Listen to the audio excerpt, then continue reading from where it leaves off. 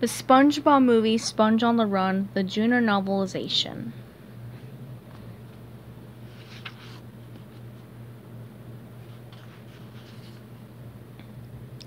Chapter 1. In the clear sparkling waters of the southern Pacific Ocean lies Bikini Atoll. Atoll, you ask? What in the deep blue sea is an atoll? An atoll is a ring of islands formed by coral. In the case of Bikini Atoll, 23 beautiful little islands surround a shallow lagoon.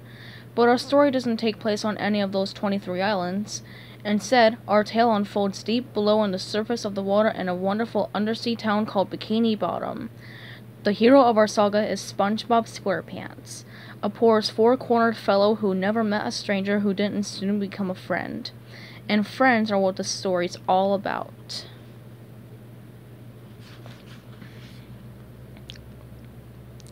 Let's begin at the very beginning. Many years ago, when SpongeBob was just a young sponge, his parents drove him to Camp Coral, a delightful summer camp where young ocean dwellers could do all sorts of fun things. Dive off docks, paddle canoes, and sing songs around a campfire. Yes, underwater. Don't ask how they built campfires underwater, they just did.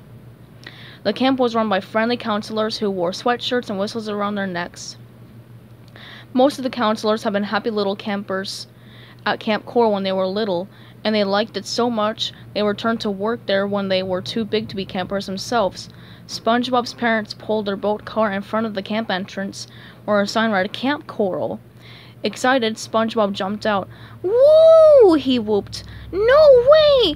Look at all the cool activities! Camping, canoeing, seahorseback riding, tug-of-war, whale watching." A large whale sipping coffee looked up from his newspaper at the little sponge with the big eyes, staring at him. "Do you mind?" the whale asked, raising the newspaper in front of his face. Unfazed, SpongeBob kept listing the cool activities. Oyster hopping, juggling, and even shrink-wrap soccer! He was vibrating with excitement and enthusiasm. SpongeBob's dad watched his son bounce in place and smiled, remembering his own days at the camp. "Good old Camp Coral," he mused. "If you're lucky, son, you'll come home with two of life's greatest gifts, friends and memories." "And every germ in the 7 seas," SpongeBob's mom added nervously, handing her son his suitcase and toiletry bag. She hadn't gone to camp when she was little, and she'd heard camps weren't always perfectly clean. "Don't forget to take your vitamins, brush your teeth, and change your underpants." "Okay, Mom," SpongeBob promised. "I won't." She handed him a big jar of vitamins and a toothbrush designed specially for his 2 front teeth. "And don't forget to flush your pores, dear." SpongeBob's mom took out a set of bellows and poked one end into a hole on the side of his head. She squeezed the handles together and water shot out of his other holes. Whoosh! "Okay, Mom," he said, taking the bellows from her. "I won't. Bye, Mom and Dad." Mrs. SquarePants felt a little teary as she watched her son run into the camp with his luggage. Mr. SquarePants got a lump in his throat. They squeezed hands. Their baby boy was growing up, spending time away from home. But little SpongeBob didn't feel sad at all. He was totally excited to be at summer camp. He couldn't wait to paddle a canoe, to play tug-of-war, to try his hand at oyster hopping. Mostly, he was excited about making new friends. SpongeBob didn't waste any time. He ran right up to a boyfish. "Hi, I'm SpongeBob." Before the boyfish could even answer, SpongeBob dashed over to a girlfish. "Hello, my name is SpongeBob." He sprinted up to another camper. "Howdy, I'm SpongeBob."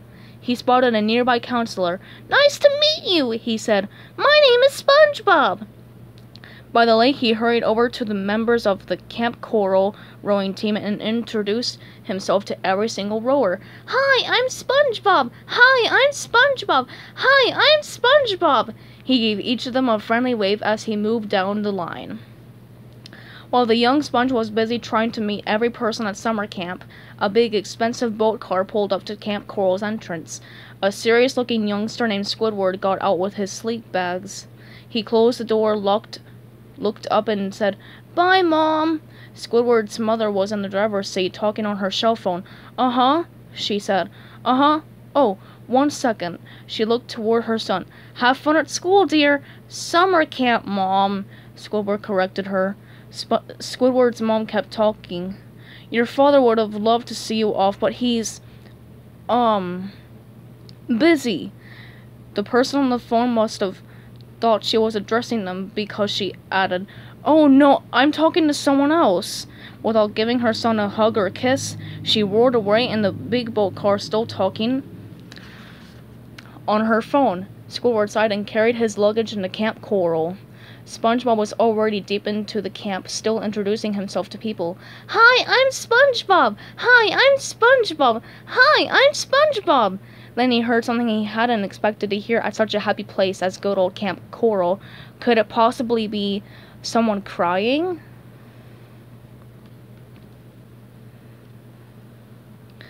Stay tuned for Chapter 2 coming up soon.